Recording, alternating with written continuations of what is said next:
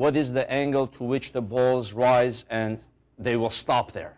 So if they have the same mass, then they rise to the same height, and then the picture looks like this. The tension on the left ball is to the right, the electrical force is to the left, mg is down, and then on the right ball, the electrical force is to the right, the tension is to the left, and mg is down.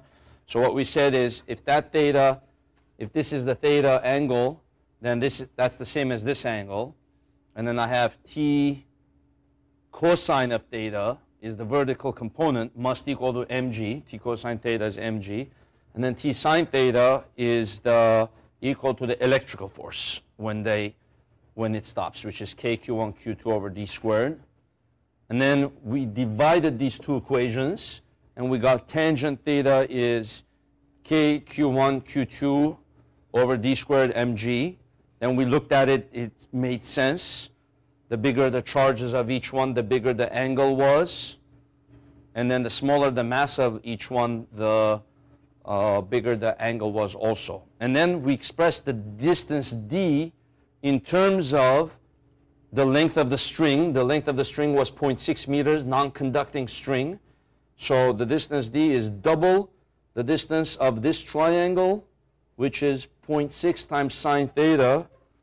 So it would be 1.2 times sine theta. So I put that into the distance, and I got 1.2 squared sine squared theta, then moved over the sine squared theta to the left, and I got sine cubed theta over cosine theta. That's equal to kq1 q2 over 1.44 mg. Then you put in all the numbers, you put this into the solver, and you get 89.99 degrees. You said, what was your question? Just go to solver. Oh, same thing? Yeah, go to solver. Go to math. Math button. Go right here. Go all the way to the bottom. Solver, okay. Yeah, solver. Press enter, and then put in that equation. Sine cubed theta. To do sine cubed theta, you got to do parentheses sine of theta, or sine of x. You could do any variable. Parentheses sine of x to the power 3. Then you say that's equal to 5.7397959 times 10 to the 6th.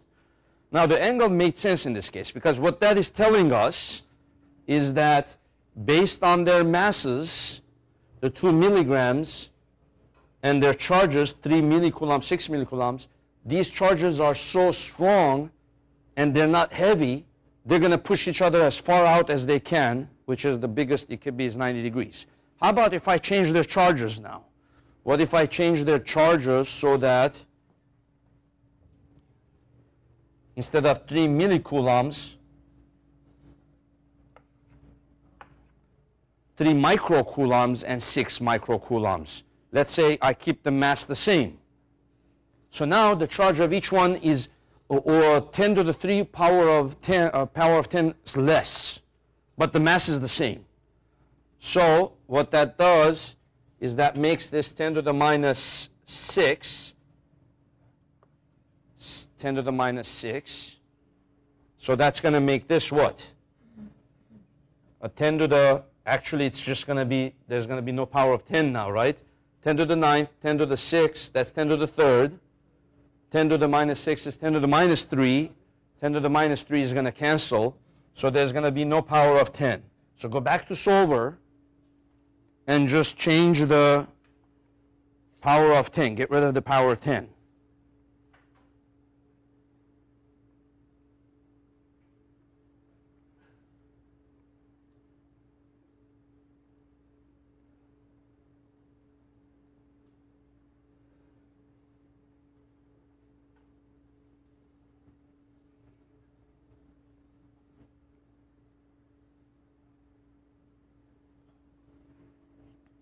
It's good to keep something the same and then change another thing to see how the answer changes as a result, to see the behavior of, to see if it makes sense. 80 degrees, I get. Okay? Now, does that make sense?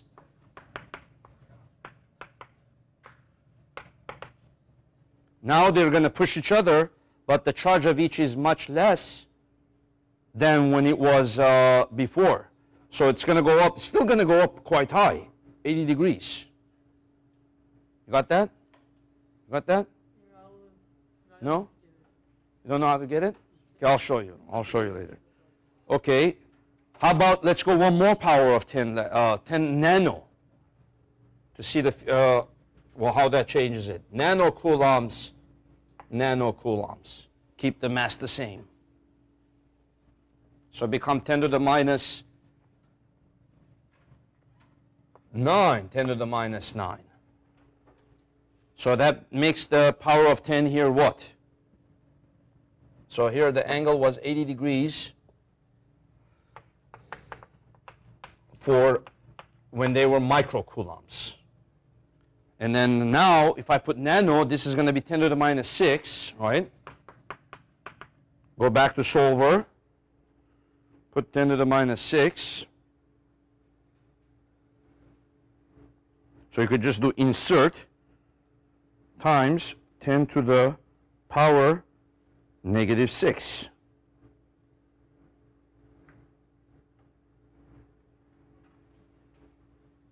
What do we get?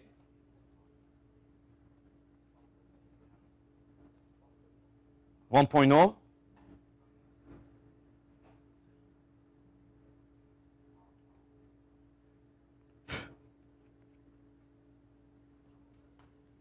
Oh, the angle went way down, 1 degree. They stopped there, you see?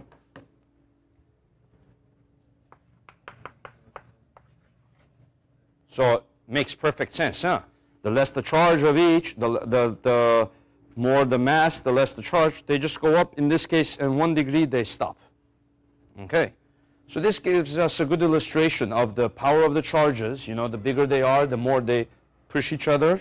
And the power of getting an equation like that and then putting it in a solver and then seeing what the answer is. So we're going to use the TI a little later on too. We're going to do integration using the TI. Okay.